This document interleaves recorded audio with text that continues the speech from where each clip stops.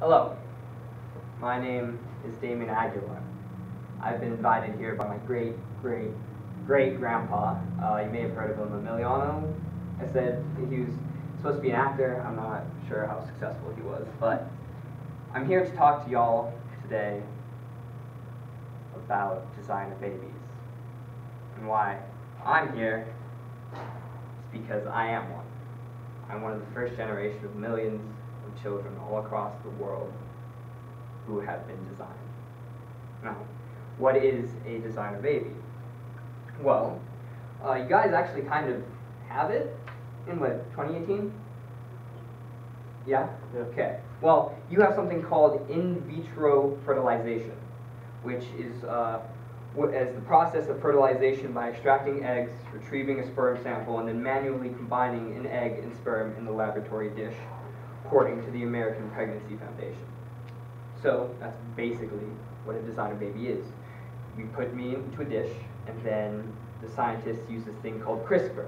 Now, CRISPR is an invention in 2013, I believe, which consists of a single strand of RNA and 20 bases of which can be designed to match any gene in any genome. The cut DNA can be left in this form, inactivating the gene it is part of, or alternative DNA sequences can be used as templates for homology-directed repair or editing of the cut genome, according to the latest fashion in designer babies. Layman's terms, genome, CRISPR, scientists put another genome in, and then you can fix stuff. You can be athletic. You can have an affinity for music. You can be smarter. And some scientists thought that wasn't possible, but it is. They just haven't found the gene yet. See, I was designed. 48.6% of every strand of my DNA has been designed by a scientist. So that is, I was told I had to bring a cultural artifact, or bring in a presentation, I guess, or bring in the cultural artifact. Well, you're looking at them.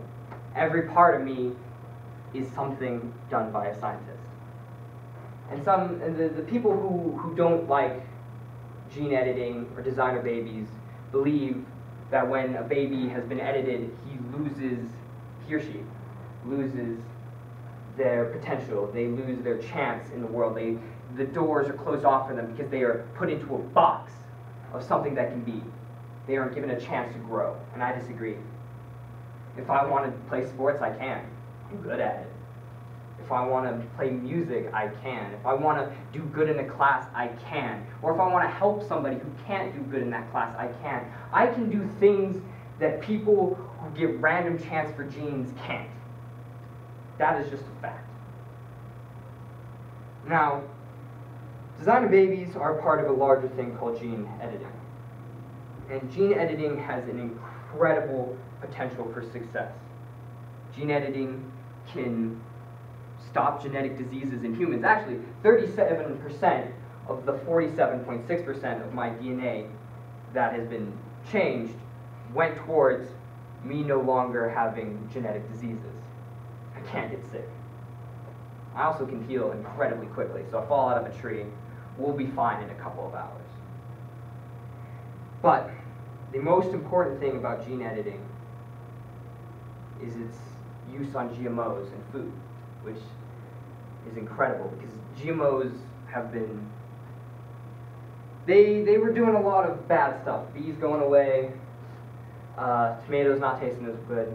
But with gene editing with food, gene editing is more precise. It can make precise alterations to genes in specific locations of the native genome, often knocking out certain genes or changing their location, all without introducing foreign DNA, according to futurism. Foreign DNA is most part of GMOs, which is why it's kind of bad for you. But you like bees, right? Like bees? Like pollination? I'll just say in the future, the use of gene editing on food, they come back. They come back strong.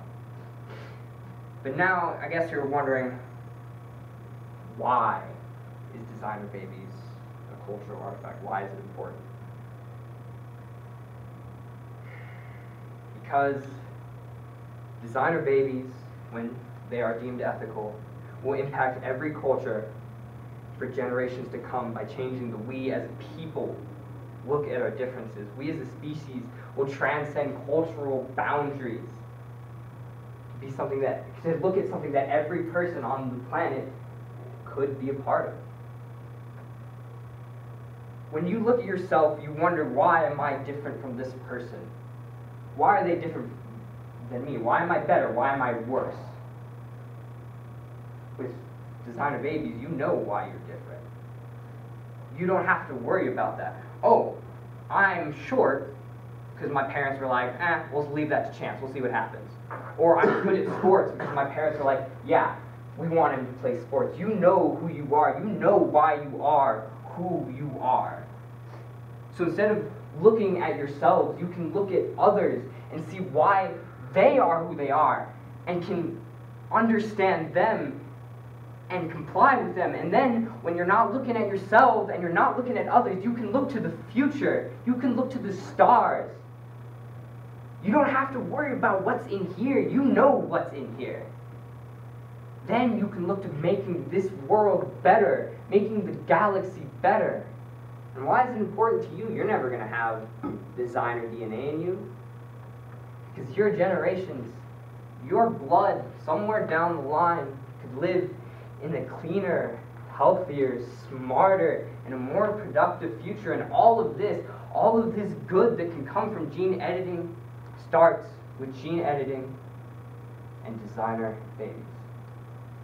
Thank you.